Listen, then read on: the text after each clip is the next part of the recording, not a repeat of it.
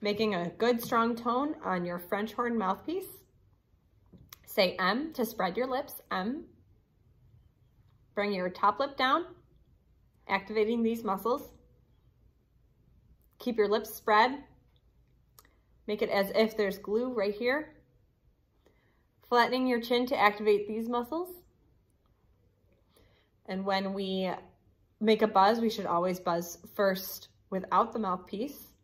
So we're going to start the sound with our tongue, always saying tu or ta. Try that with me. Tu, tu, tu, tu, tu, tu, tu.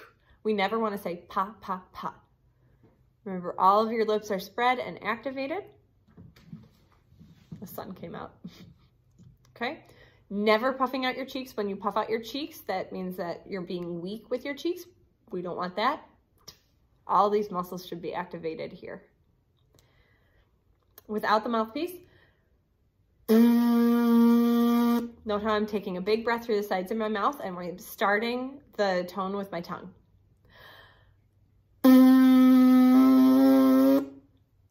Everything is really firm right here, and I'm only making buzzing and vibrating my lips right in the middle. And we put our mouthpiece right up to our mouth, about halfway. Some students like to go a little lower. I breathe through the sides of my mouth. I start the tone with my tongue. It should be a nice, high, buzzy sound. Ready?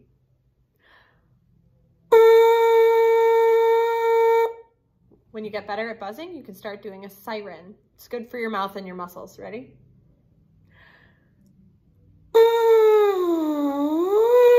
Notice how you can see some of the corners of my mouth even while I have my mouthpiece up. And all of these muscles are really firm. Ready?